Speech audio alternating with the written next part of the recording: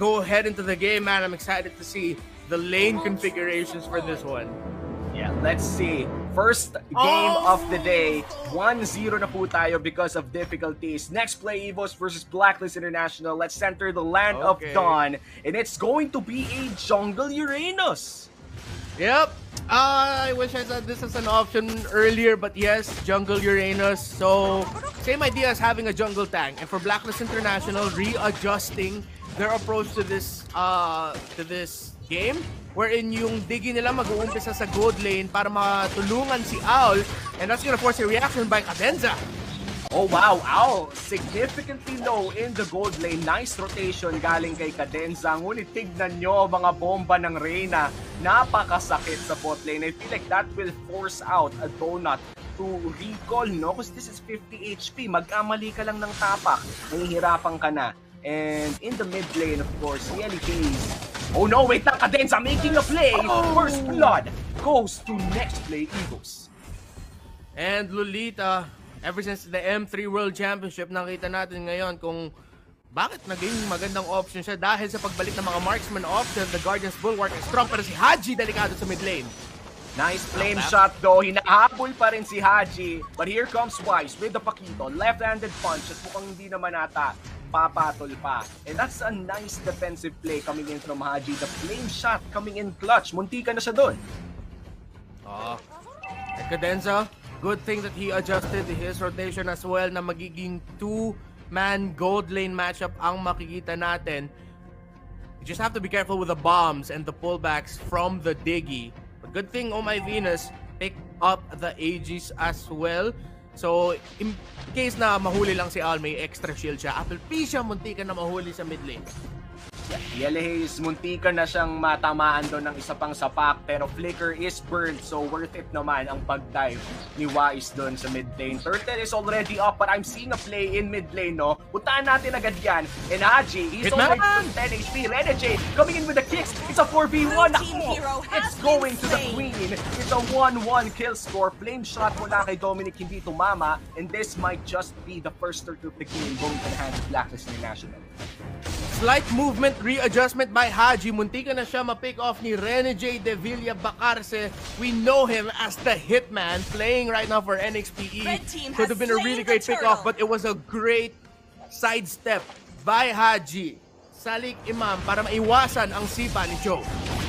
Yeah. And you know, yung ganong klaseng play, risky talaga yon. Pero alam naman natin that Renegade loves those risky plays. Kaso nga lang, pag hindi gumana ganon, nare-reward ang kalaban. And Turtle goes to the hands of BLACKLIST International. Ang ating gold score ay 600 or 800 pa lang naman lamang ang BLACKLIST International. So kaya pa naman bumawi ng NXPE dito. But in terms of power spike, Renmar, ano ba ang kailangan nating abangan? Dahil mukhang ang main carry dito ng NEXPLAY EVOS ay si Donut on this 1-1.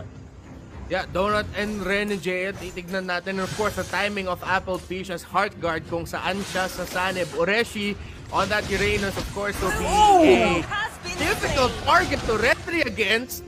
Pero Haji at Wise sa mid lane, huling-huli ang Angela.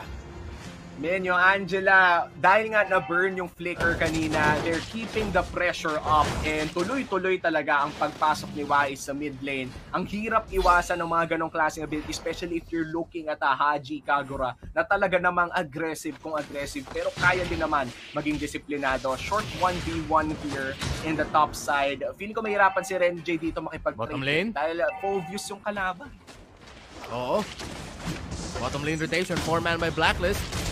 Oh no, Cadenza, 3 ports on his HP. Now, Donut, may ulti pa naman, pero mukhang titigilan niya muna ang pagiging agresibo against his lane matchup.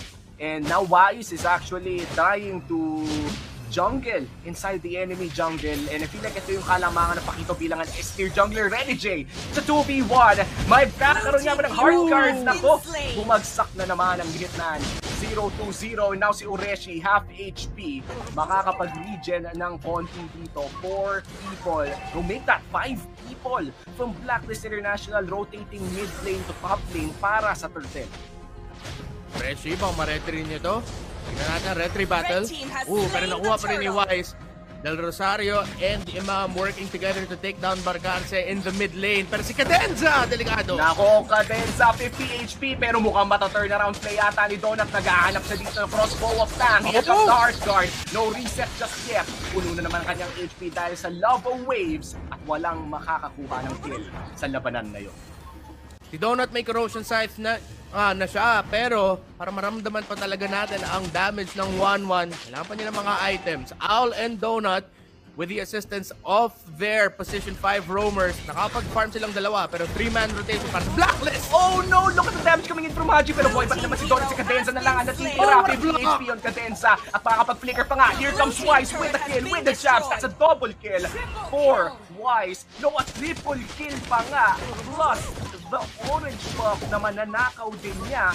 Blacklist International clearly ahead in the early Blue team hero has been slain. Cadenza, feeling ko si Donut sobrang saya dun kanina. Kasi si Cadenza napa-block niya yung flame shot ni Haji gamit ang Guardian's Bulwark, pero hindi nakita na ng EVOS na sa likod na pala nila si Wise on to pakita 4-0-1. And mind you, if you are a new viewer of MLBB Esports, Wise, Danry James Del Rosario, Paquito, we don't see him play the Paquito often. So this is a unique experience that we're seeing. Minsan lang talaga. And right now, 4-0-1 dito, si Wise. Napakagaling talaga ni Wise, so si Mr. Del Rosario na gumagamit ng mga hero na mahilig manapak. We know him for his Aldous, pero nananapak din naman si Paquito. 3 people up top side for the side of Blacklist International. Nakapag-trade naman ang turret sa baba si Donut, pero Renegade taking a lot of damage. Hindi din ng minions kahit papano.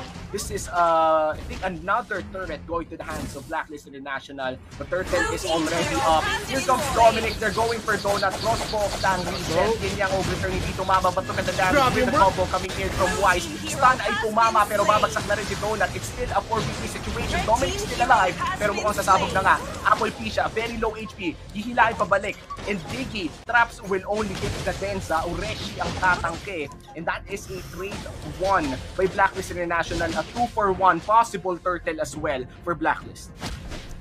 Oh, para makatawid sa late game, kailangan hindi mamatay na NEXPLAY EVOS, well obviously, pero kailangan din nila mag-build ng mga defensive items kasi sobrang sakit ng burst damage ng Blacklist International. Across the board, they have burst damage. The Paquito, the Phobius pag nagde-demonic force na siya, Hajis, Kagura, and of course, Al na nakabuo na siya ng Blade of Despair. Masasakit pa ang damage ng Blacklist International. NEXPLAY EVOS, kailangan lang nila kumapit at makabuild ng items here nila. Here comes the demonic force. Donut, mahihirapang tumakas dito. Look at the damage. Baka pag-reset pa no, denied by Dominic.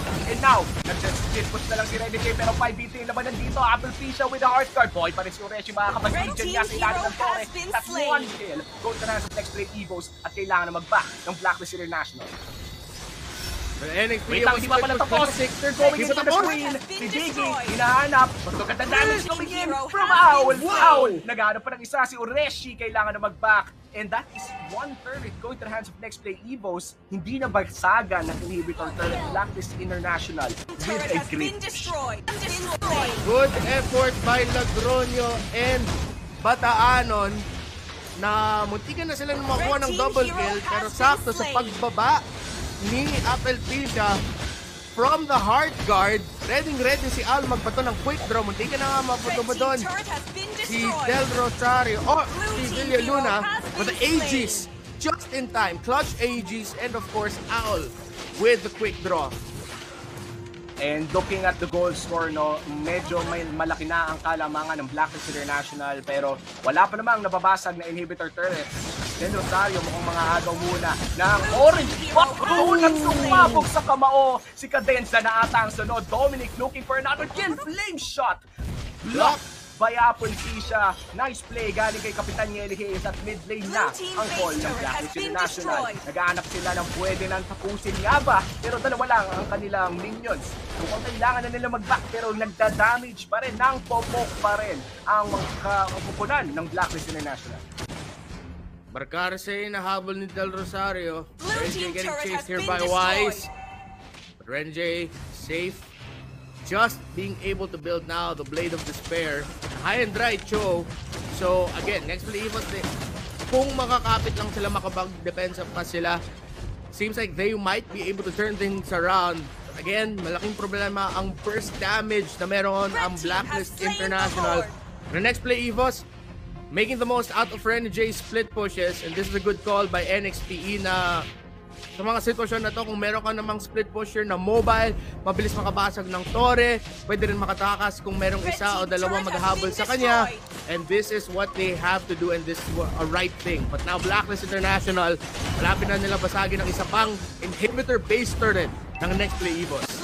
That's the second inhibitor turret for the side of Blacklist International. Bot lane na lamang natitira sa NEXPLAY EVOS at umaabot na nga ng almost 10k gold lead ang meron ng Blacklist International. Split push na lamang ang call ng NEXPLAY EVOS dahil may hihirapan silang manalo ng teamfights pero mukhang no choice na ata sila. With the Lord marching down mid lane, this might be the GG push call coming in from Blacklist International. Here comes Cadenzo with the play. Walang matatamaan sa kanyang Luminous Blast. Hachi going in. Patay na agad si NA Ace Dominic doon sa backside. Donut bumagsak sa loob ng base. That's a double kill para kay Dominic. Lord ay buhay pa rin. Dalawa na lamang natitira. Si Renny Kane na lang ang natitira para mag-defend. Habulin pa rin ni Dominic habang ang Lord ang humahampas sa base. Game number 2 ay mapupunta sa Blacklist International. That is now a 2-0 lead for Blacklist International. A unique lineup by NEXPLAY EVOS. Again,